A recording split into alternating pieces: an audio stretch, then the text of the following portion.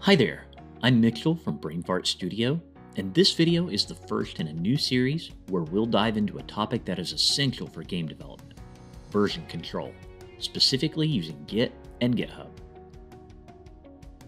So what exactly is Git, and why is it crucial for game development? Git is what we call a version control system, a tool that tracks every change you make to your project. With it, you can revert back to previous project states, look back through your project's history, and collaborate with other team members without the fear of stepping on each other's toes. Think of it like a save point system, but for your game development process.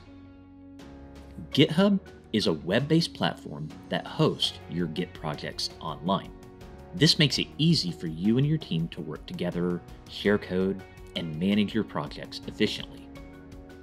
In this series, we'll cover everything you need to know as a beginner. We'll start by setting up Git and GitHub. We'll learn the basic Git commands and go over some good practices for collaborating effectively. If you're looking for more advanced Git topics like rebasing, cherry picking, or hooks, this isn't the series for you.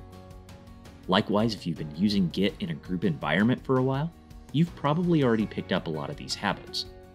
But if you've never worked with these tools or only know the basics, you're in the right place. So if you're ready to level up your game development skills and ensure that your hard work is always safe and sound, hit that subscribe button and ring the notification bell. You don't want to miss any episode in this series. Thanks for joining me today. Get excited, because your game development journey is about to get a whole lot smoother with Git and GitHub. Until next time.